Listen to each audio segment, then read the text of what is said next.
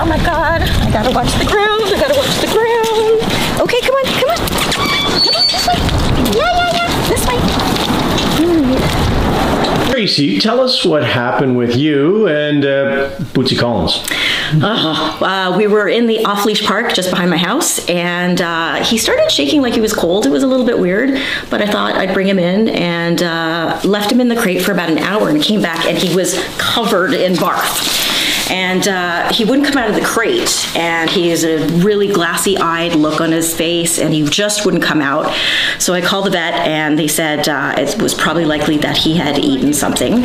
And actually, I brought a sample of the barf with me to the emergency vet and said, here, you can smell it, but I think it's weed. And lo and behold, it was actually weed. He had ingested something, I guess somebody left, you know, a roach or whatever they call that leftover part. And yeah, they were going to keep him overnight or give him extra fluids, that kind of thing. And I decided to do an all-night vigil and just watch him the entire night and make sure that he didn't aspirate on his own vomit, because it's not the weed that will actually kill them. It's not being attentive enough to be able to remember to get up to not, you know, ingest their own barf. So it was really terrifying. But yeah, sometimes I'll just do like a walk around the park to see like if there's anything, but you can't really see anything. That's the problem, especially when the water melts down everything. You can't see if something's smushed into, like he's eating ice cubes right now. Who the heck knows what's in that, right? You don't know what's in that. Are you going to be more careful now when you're outside with him? I don't know how much more careful I can be. I feel like all I do is look at the road all the time. That's all I do.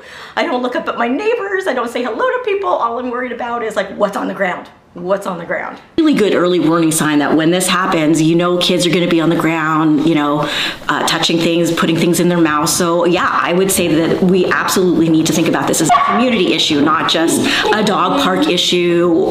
It is going to affect kids too.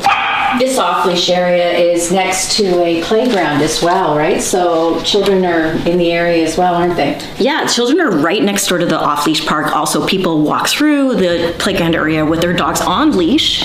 So people use both sides of the on-leash and the off-leash area for just sitting there having their lunch or hanging out after work and imbibing however they need to. So yeah, I think it's about being super careful about how you dispose of anything. Garbage is garbage. Dispose of it responsibly.